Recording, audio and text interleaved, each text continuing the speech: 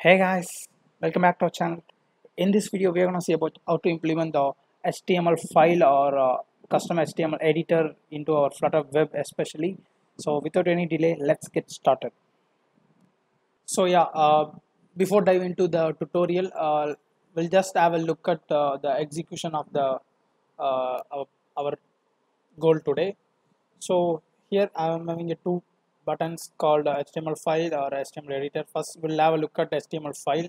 So as I click this screen will comes here. So in this screen, I have a two button called get message from HTML, which means you can get any messages which is inside our HTML file, and you can also send any messages to the particular HTML file by clicking this button, send message to HTML button. So as you can see, this is the text from HTML. So right now here I have displayed the HTML which is inside my asset.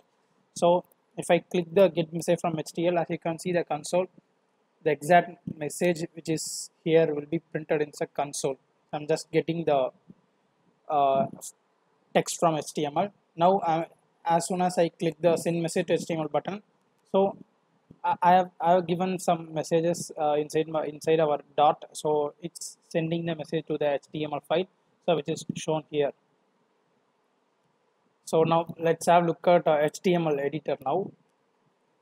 So here I have used the quill editor for this purpose. You can also type anything you want, and you can also make all the stylings that you want to put it here. So after you've given lot of text here, so you can also get the text which is inside the editor. If I click the get inside from editor, as you can see the console, you can get those values here with the uh, required HTML tags. And after I click this send message to editor, I can also send the message to the editor now. That same text which is we have seen before. So yeah, so this is the goal of the today's video. Now we'll dive into the tutorial. So here I have the view HTML file. So inside the HTML file, I'm having the some sample div here. I have given that this is HTML. This is the text from HTML, and inside the script, you have to include this line. So this is the path to connect HTML to our Flutter. So you have to use this line inside our script. So after that, I'm having the function called get value. So inside the get value, I'm just getting the this div exact value, the HTML value, and I'm just returning this in this function. And I've given the listener here for post message, which is happening from our dot side. So you can if you want to send those messages from our dot side, you have to add a listener here inside our HTML. So that's what I'm done here. So inside so once I get the sample text, so I'm just setting it to the inner HTML of the this div ID. So this is what I have done here, and I also have the editor.html, which will have the quill editor. So these are all the some example quill editor file here. So which are all the toolbar options that I want to include in. And after that, so as you can see, I've given the same line here, parent.connect to connect Flutter, and parent.connect content to Flutter window. So here also having the get value function as well as the listener for to set the value to the quill editor. So this is what I have done here inside the editor.html. So now we'll see the Dart part now. So first we'll see the view HTML part in our Flutter dot code. So here I'm having the connector JS object connector, which will be having from our HTML library.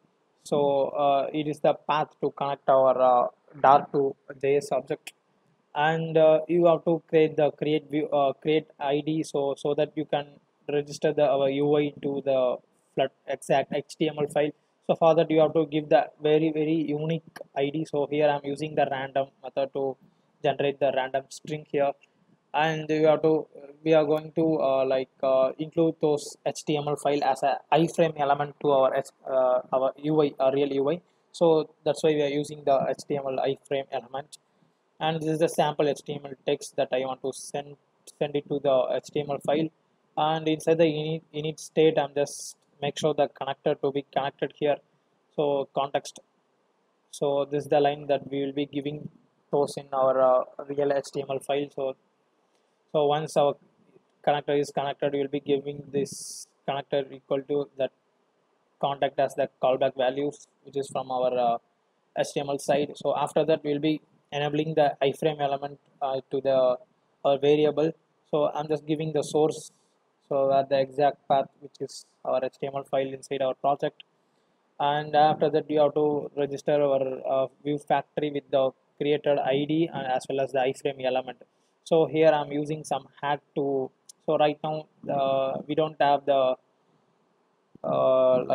UI that register view factory. Register view factory method, which is it is isn't defined inside our UI library, so it will be always showing the red line.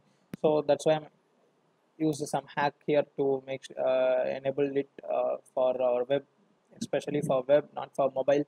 So here I'm using the conditional import statement here. So since only it will allow when the platform is executing in our website, so it won't run inside our mobile site, so that it won't throw any errors at the compile time. And after that, so inside our build method, so I'm having two buttons. So here get message from HTML, get send message to the HTML file. So by help of the HTML element view widget, we are gonna display the HTML, which are all the file that we want to show it in our Flutter site. So this HTML element, we will accept the view type as a key, which will be defining that unique item top of the declaration. So you have to pass it there. So once we click this get HTML from HTML, so we have defined the one thing function which will be having.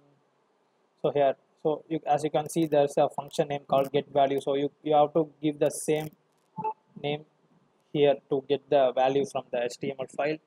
So that's why I'm giving the get value here. So by using the connector call method, so once I get the message, I'm just printing it into our console. And same for send message to HTML. So by using the iframe element, we are inside the window, we are just posting the message as a data, which is we have given here HTML text. So it will be goes to the this listener, and after the listener has find out the this matchable ID, so it will just set it to the respective HTML element which is inside this file. So that's how it works in view HTML. And for we'll see about the editor now. For editor, we'll be doing the same as we did for Vue HTML. So we are gonna create a connector and a unique ID for it, and we are gonna create the iframe element, and we're gonna give the HTML text that which we want to send it to the HTML file, and we are gonna instantiate those things inside our initial state. And after that, we'll be calling those same thing get value function, which is I'm having here inside the editor.html. As you can see, get value. So I'll be just calling this function. This function will give us the exact text which is inside our quill editor. So here same as we can pass those value here, which will be listening from this event listener. So it will be set to the quill root. So that's how the editor quill editor works inside our Flutter. So now we will see the output now. So I'll just run it to the Chrome.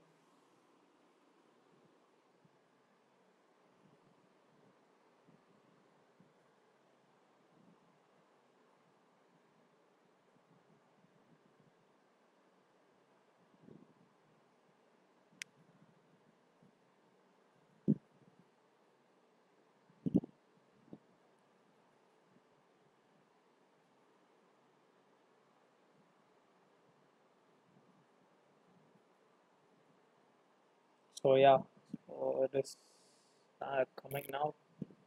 Just expand it a little more. Okay, yeah. So when we click on the HTML file, the file will be rendering here. So if you click this HTML, get message from HTML, you can see the console that this message is appearing here. And if you can hit the send message HTML, as you can see, our sample data is sending from dot to our HTML file. So this is how this HTML file works, and after that we'll be hitting the HTML editor now. So editor appears here. You can also enter what all the value that you want to put it here. You can make stylings, and even if you want to include some media, you can do that also.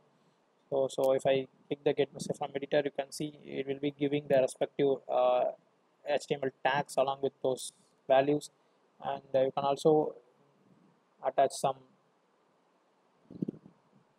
images or assets, videos, links, and as you can give what are all the toolbar option that you want to put it here. You can do that in our HTML. So if you hit the get message from data, so you'll be getting this as the base 64 string of those image. So this is how the HTML editor works here, and you can also hit this send message to data editor, and our sample data will be appear here. So this is how the custom HTML or HTML editor works in our two-way communication, which is happening between the JS to dot. So this is how it works. So that's all for the today's video, guys. We'll see you in next video. Stay tuned.